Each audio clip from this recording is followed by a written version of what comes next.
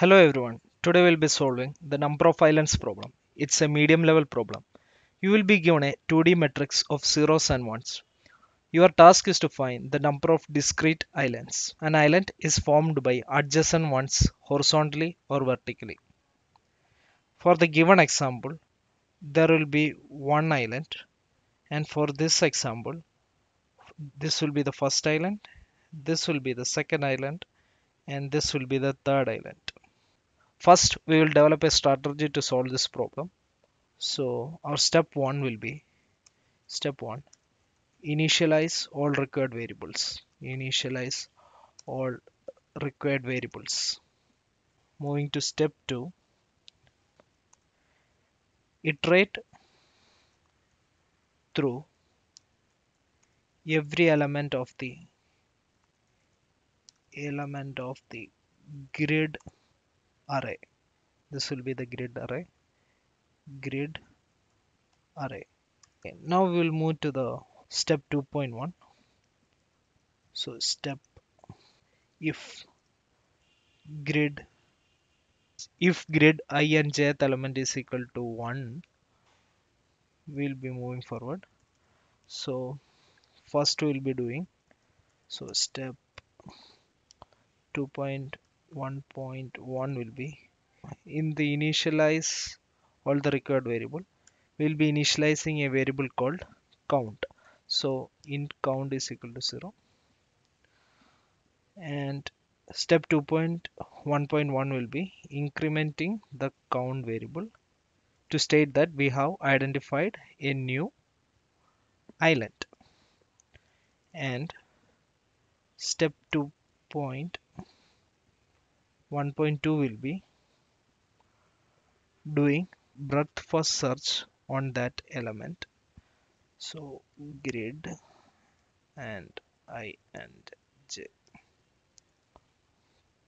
While doing the BFS, we'll be changing all ones to 0 to state that we have encountered that island once. And that's it. Now we will start coding the solution. So step 1, initialize all the required variables. So int count is equal to 0. Now we have to iterate through every element of the grid array. So for int I is equal to 0, I less than grid dot length and I plus plus.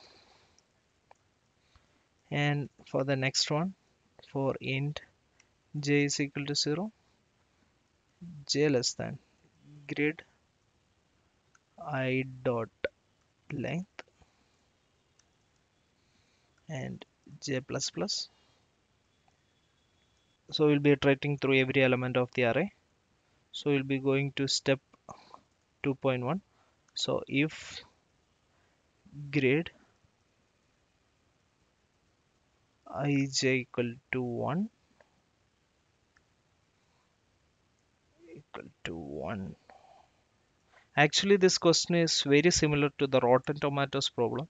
In that also, we have to do this breadth first search only. So if they are similar, then we have to move with the step 2.1.1. So increment count, so count plus plus, and do the BFS from that indices. So grid I and j. That's it. Now we have to write a function now we have to write the function for BFS. So public void BFS breadth first search. In that we are accepting a character integer. So grid and the indices I and j, int ij.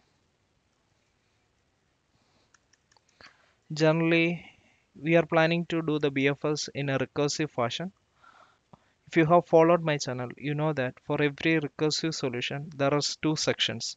So section 1 will be the base conditions. It's the conditions where the recursion should stop.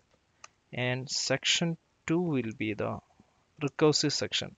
This is a section where the recursive action keeps on going. So recursive. condition recursive sections. Okay, so recursive calls. Okay, so what all can be the base conditions? We should stop our search if I is less than 0 or I is above the limit, greater than the grid limit. So grid dot length. For these two conditions, we should exit from the recursion. So return nothing. And if j is less than 0, similarly, if j is less than 0 and j is greater than the limit, grid I dot length, we have to return void. Return void. And in this case, we are for optimization purpose, we are doing an additional base condition that if we found an element to be 0, no need of performing BFS on that. So anyway, it's not an island. So for that reason, if grid ij equal to 0, then also you can return.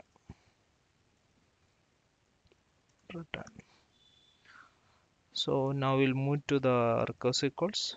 First, whenever we are seeing a 1 in the grid, we have to convert it to 0 so that we are not revisiting it again. So to avoid revisiting in the grid, so we are turning that grid ij to 0 and we have to recurse on up as well as down.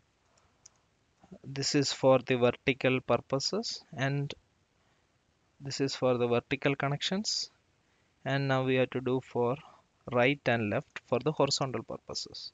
I mean for the horizontal connections, right and left. So we'll be recursing BFS the grid ij.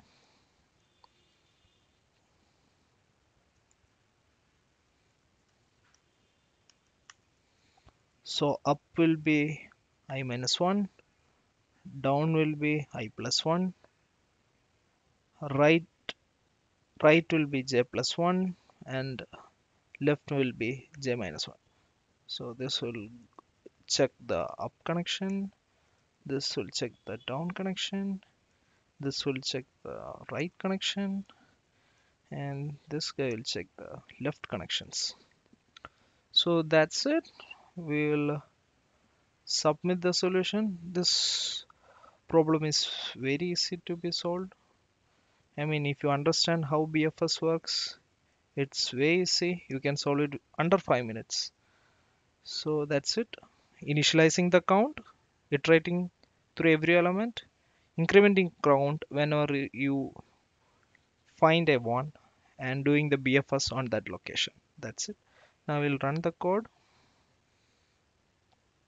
Okay, I forgot one thing. We haven't returned the count of the islands which we have found. So, so we have to return count. Now we'll run the code again.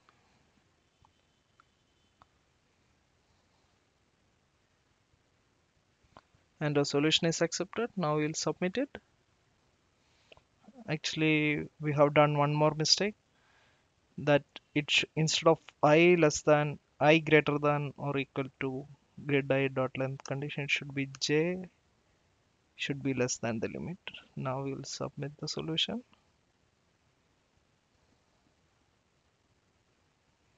and our solution is accepted. It is 99 times faster than other solutions. It's a highly performant solution. Thank you and have a great day.